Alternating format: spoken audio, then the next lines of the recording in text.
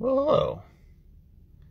Somebody ordered beetles this last week, and they said it'd be okay if I recorded and posted it. So we're going to walk through getting that ready. So they had ordered 1,000 beetles, and they requested to have it shipped into 2 packages of 500. So we've got 2 bags here. That way it just makes it easier for them to get it into their bins without having to count once they receive it. So just putting some newspaper in, using 2 smaller bags. They fit well in this regional box A.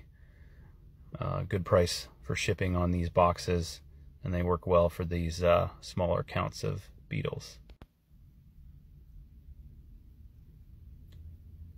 So I'm going to quickly turn around and get some water gel crystals. Throw them in there. That keeps them nice and hydrated. Gives them something to eat while they're on their travels to stay nice and hydrated. So I've got the beetles here in this bin, and we're going to weigh them out into 2 different packages.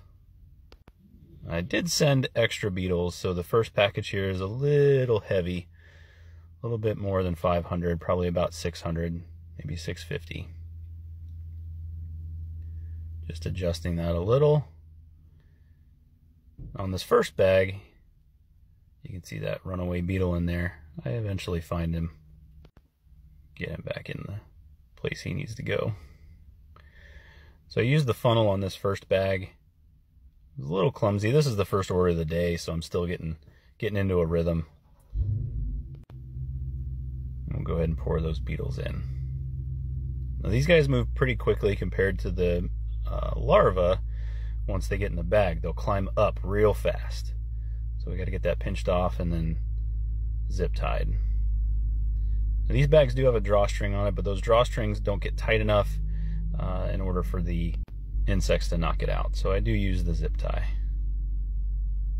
We'll get the second bag. A little lighter on the second bag, but still about 550 in there.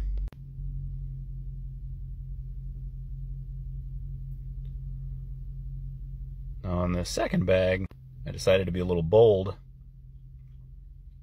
The bags are pretty sturdy at this size, so I just closed it real fast with that drawstring and then put the zip tie on. Like I mentioned, that drawstring just doesn't get closed tight enough, and these zip ties are real nice. They can be cut open pretty easily with scissors or nail clippers. Work really well, actually.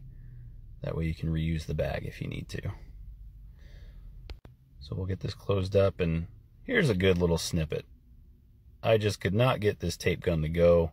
Again, first order of the day, wasn't in a rhythm yet. Got the tape stuck on me. Just kind of frustrating from a process perspective. It was not efficient at all getting this thing taped up and closed, but got it done. Thank you for your order.